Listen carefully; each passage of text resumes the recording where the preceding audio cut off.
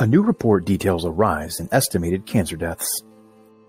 Cancer is estimated to have been the cause of the deaths of 9.6 million people in 2018, according to a report released by the Cancer Research Agency at the World Health Organization.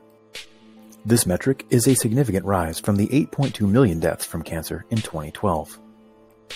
Lung cancer has now joined breast cancer as a leading cause of cancer deaths worldwide. The rise in cancer rates is due to a multitude of factors, including rapidly aging populations and socioeconomic development factors. The rise in cancer prevalence should be a catalyst for action.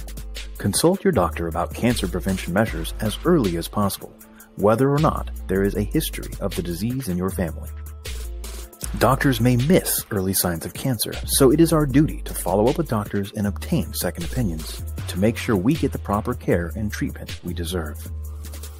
If a doctor fails to give you a proper diagnosis or treatment, you can hold them accountable for giving you substandard care.